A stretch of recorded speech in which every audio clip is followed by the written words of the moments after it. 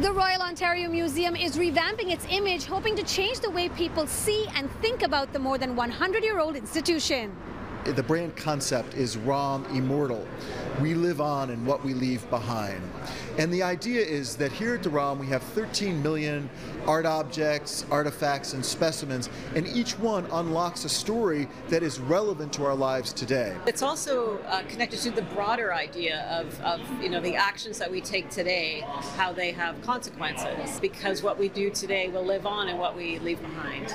ROM executives say the rebrand is the museum's bid to showcase how it continues to be a vital and pertinent part of the city and the country's cultural landscape. But why now?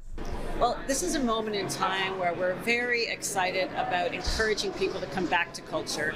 After years of too much screen time and too little interaction and real-world experiences, we want people to come into the museum and recharge and feed their souls. With a plethora of events and festivals set to return to the city this summer for the first time since the pandemic hit, the museum is hoping to get in on the action and jumpstart interest in its exhibits and programming. This is about generating voltage in the marketplace that puts ROM sort of top of mind for everybody, but also offering a unique experience for the summer where we'll be making the entire main floor free. We're able to offer programming and live music and a new pop-up cafe that will give everyone a great cultural experience that they can come by and enjoy just on a casual basis. And so it's a place to hang out. We want people to feel like this can be, after a fashion, their living room for the summer.